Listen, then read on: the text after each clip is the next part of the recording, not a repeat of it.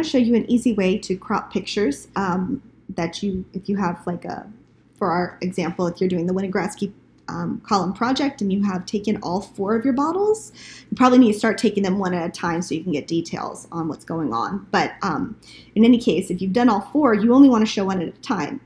And so I'll have another video showing you how to make a figure using a similar technique to this. But for now, I'll just show you how to make a JPEG. Now you can just use a photo program and crop, but the PowerPoint makes it pretty easy. I mean, if you're just doing photo manipulation, I would definitely do that, but I'll show you here. Okay, so here's our PowerPoint. We just want to put a picture in, so you can do that a number of ways. For me, if I just go, I don't know if PCs do this, but if I just go to my Finder and I find what picture I want and just drag it in, there's my picture. Or if you can't do that, you can do, insert probably here with pictures, or pictures from file, and you choose your picture there, same thing. Okay, so now we have our picture, and we want to just crop to this first bottle, let's say. So one way you can do this is just go straight crop. So you just go to picture format. PC is a little different than Mac, but if you don't know where something is, you can always just go to the menu, and it'll show you different options. You can of course go to the help, or here I could just search for crop and it would get me there. Okay, so I'm going to crop it just straight in this case, and so great, you click off of it and then you have your crop bottle there. I actually wouldn't crop it like this. I'd crop it closer to just the bottle. So let's go back to crop. Now instead of changing the size, I'm just going to change the size of the picture. So I'm going to drag it by the corner, never the sides. Sides make it squishy. All right, the corner is going to keep the proportions proper. So it's just like scaling it instead of changing the whole size.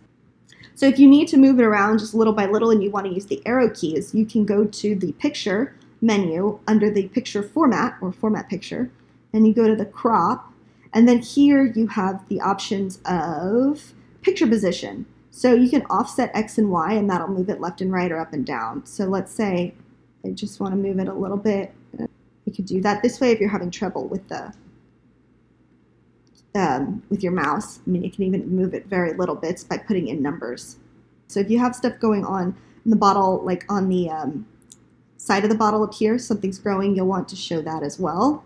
You don't need to show the cap though. Okay, that looks like decent. So what you could do there is you can then right click on it and save as picture. And then you can choose whatever format you want, PNG or JPEG are options here. So you just name it something and put it wherever you want to find it, and then you have a regular old picture that then you can move and put in wherever you need to. Okay, so here's my original picture that's in the cropped version. So what I can do is just click on it, do crop again, and then I just move it over. All right, and so there we go. Now I could just take that and save as picture and would have a different picture. Then I come back and crop and just move to the third bottle. This one, the water's a little higher, so I want to make sure I get the whole thing in.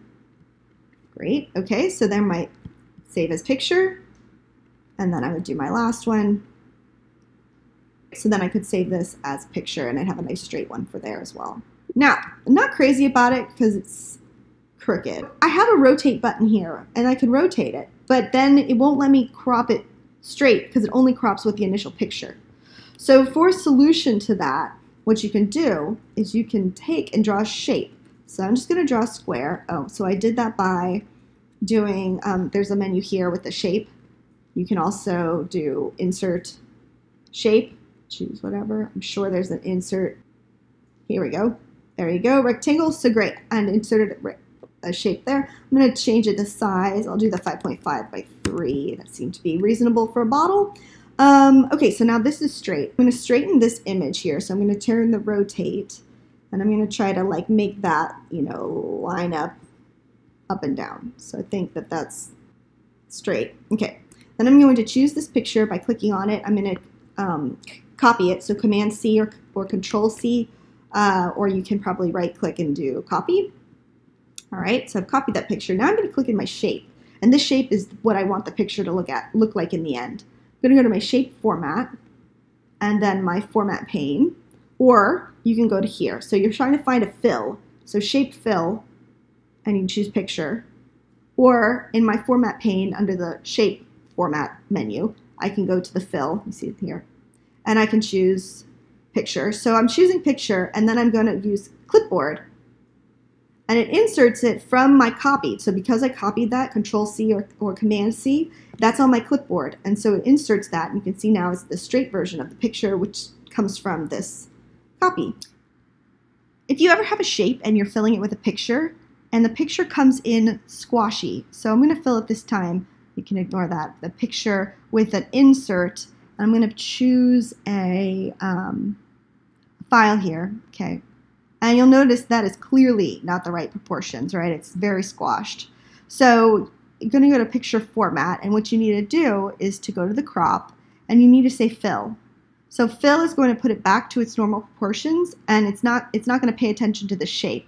So before, what it was trying to do is to fit the image in the shape, which is not what we want to do.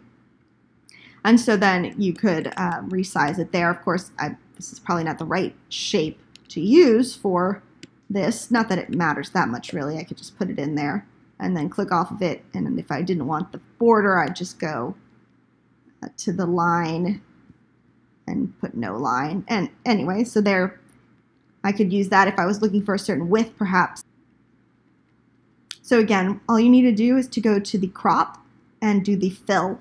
And I like to do that every time I put a new picture in, whether it's from the clipboard or from a file, just to make sure that I haven't messed up the proportions without realizing it when I've cropped it to a shape. Great. So those are some options for cropping pictures in PowerPoint, turning them into JPEGs or PNG files to use on their own.